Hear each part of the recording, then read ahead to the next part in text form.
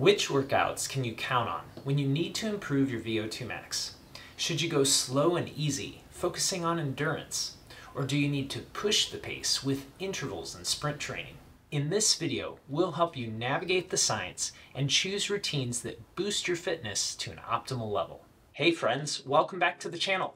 My name is Rob. I'm a physical therapist and the creator of Why I Exercise, a training resource I'm building out of my intensive study of health, longevity, and peak performance. If you want to improve your VO2 max, you need workouts that are demanding enough to stimulate adaptations in your muscle cells, heart, blood vessels, and lungs. But which workouts will make you fit without taking too much time or increasing your risk of injury? Low to moderate intensity, steady state exercise is the most doable approach to training. Intervals and sprint training can give you results more quickly, but the high demands of these workouts can drain too much energy and increase your risk of strains and other injuries. Should we combine these workouts? Most studies look at how VO2 max improves with moderate, high intensity, or sprint training in isolation. But top endurance athletes incorporate all of these workouts and more into their weekly training schedule. Let's take a closer look at these training methods to find the best ways to update your routine. Depending on your fitness level, a common steady state endurance workout that can improve your VO2 max would be a 30 to 45 minute bike ride, brisk walk, or jog. Your heart rate is about 60 to 70% of its maximum during these workouts, and the effort level should feel as if you can speak short sentences without getting out of breath. A recent meta-analysis study suggests that you can improve your VO2 max by about 10% with 6 weeks of continuous moderate intensity exercise. A 10% increase is enough to remarkably reduce your premature death risk, especially if you're starting from a low fitness level. But it takes 45 to 50 minute training sessions 4 days per week for 6 weeks to reach the 10% level. Long duration intervals require a very strong effort level. Your heart rate is about 90% of maximum. You can only say a couple words between breaths, especially toward the end of each interval. An example interval workout after a good warm-up would be 4-minute bursts of a strong effort at a faster than usual pace, followed by a 3-minute rest break between each interval where you can recover your breathing and your energy. According to another meta-analysis study, you can improve your VO2 max by up to 17% with 10 weeks of interval training. Even a 15% improvement in your VO2 max would be enough to strongly improve your health risks.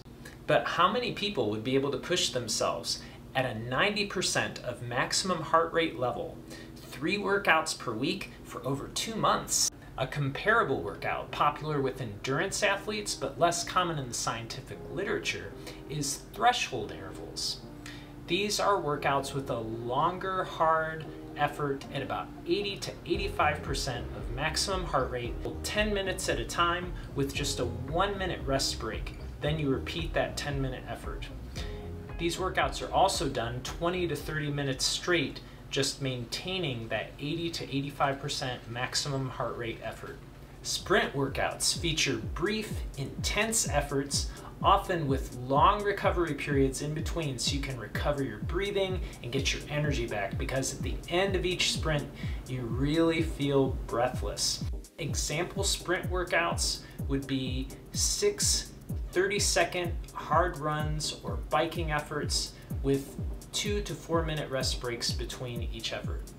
A thorough warm-up is a must to achieve top performance and prevent any injuries or strains during a sprint workout. I usually spend 10 to 12 minutes working on drills, brief stretches, and muscle activation exercises to prepare my muscles and tendons for this type of effort. If you're going to run for your sprint intervals, it's safer to run uphill so you can get the same effort level with a slower speed. You can get the same effect by increasing the resistance level on the cardio machine of your choice. Using a 6 to 8 week training period with 2 to 3 sprint workouts per week, studies found that participants could increase their VO2 max by 7 to 10%. And a meta-analysis study found that Less fit participants only needed 2 to 4 sprint intervals per workout to get a similar improvement in their VO2 max. For my sprint workouts, I run hills, but I also incorporate cross training. I pull a 25-pound sled uphill, and I jump rope for several of the reps. Between a thorough warm-up, use of hills or extra resistance, and cross training, you can take advantage of the benefits of sprint training while keeping the injury and overtraining risks under control. Now that we know the effects of each of the training methods, how do we choose workouts for our weekly routine?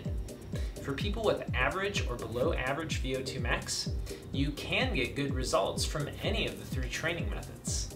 But the less experienced and fit you are, the smarter it is to limit your intensity. Overtraining, strains, and other injuries can halt your progress for weeks or even longer.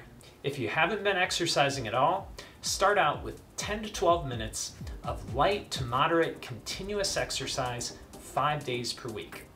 This is enough to give you health benefits while you gradually build up to the 30-minute plus continuous exercise level that is proven to increase your VO2 max. The more fit and experienced you are, the more you'll want to incorporate high-intensity training into your routine.